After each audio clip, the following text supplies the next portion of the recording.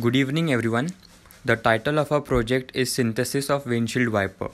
This is done under the subject of Analysis and Synthesis of Mechanisms and guided by Mr. Abhishek Patange. Our group consists of 4 students, myself Aditya Medhi, Vidisha Baviskar, Vinit Pahilajani and Arsalan Dalwai. Now we will explain our project in brief. Hello everyone, I'm Vinit Pahilajani and today I'm going to explain you the method we used during synthesis of our 4-bar mechanism, that is Freudenstein method for 4-bar mechanism. In this method, we considered 3 positions of input and output crank, that is second link number 2 and link number 4, which are inclined at an angle of θ2 and θ4. The Freudenstein's equation is k1 cos θ2 plus k2 cos θ4 plus k3 equal to cos θ2 minus θ4, where the k1 and k1, k2 and k3's values are given here. Substituting the 3 positions in this equation, we get, and upon solving it, we get the values of k1, k2 and k3. With that, we get the values of the links, that is R1, R2, R3 and R4.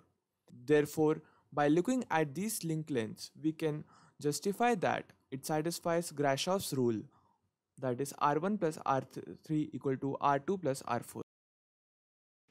After performing the synthesis of the mechanism using Freudenstein equation as explained by Vinit, we get the link lengths, but we do not know the velocities and accelerations of the links. To find the velocity and acceleration, we use the velocity and acceleration diagrams. So first we draw the configuration and diagram with the input angle as 60 degree as shown over here. The motor used is of Robotistan brand and its angular velocity is about 55 rpm. By knowing this and the link length of the link AB, we can find the velocity of the link. This is used to draw the velocity diagram using a particular scale, as in this case is 1:100. As we know, the velocity is perpendicular in the perpendicular direction. We can now easily draw the velocity diagram as we have drawn it over here.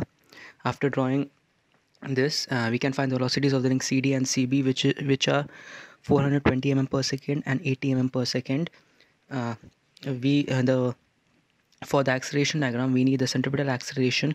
We use the velocities we got from the velocity diagram to find the centripetal acceleration, that is v square by the link length.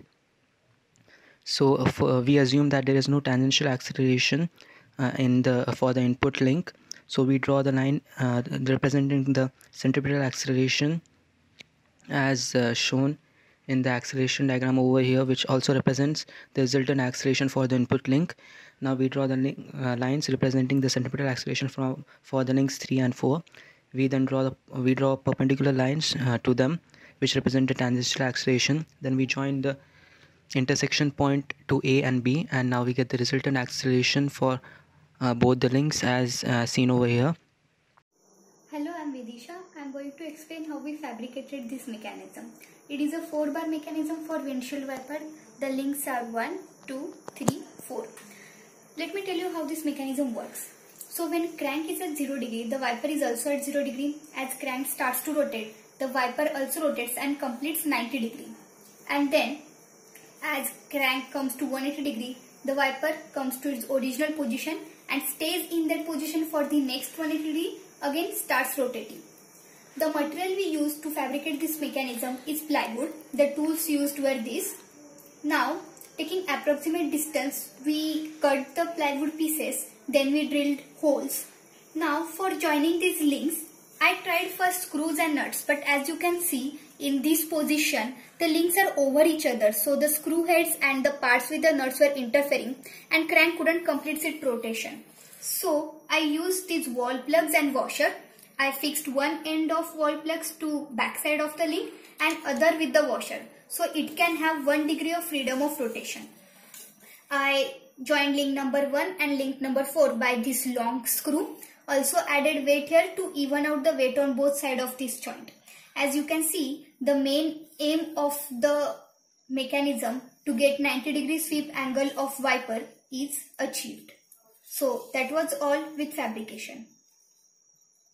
After our first evaluation, we got some comments or queries to work on. We came up with 2 more mechanisms. One was for the single wiper and other one was for the double wiper. It was a scintillating experience working on this project. The practical experience gained helped us in understanding the concepts more clearly. I heartily thank Mr. Abhishek Patange for giving us such a wonderful opportunity to work on this project. Thank you.